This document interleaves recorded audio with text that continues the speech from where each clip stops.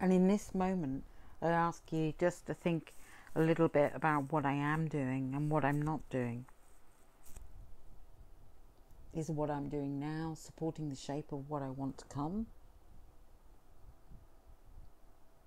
Or is it in the past? Changing patterns of a lifetime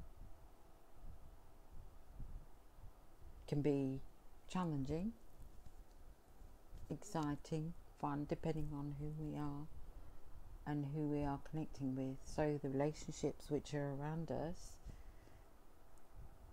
are going to be very important to create a culture which is based on living through values. So just these few thoughts I wanted to plant with you, which I feel are about a kind of collective co-creation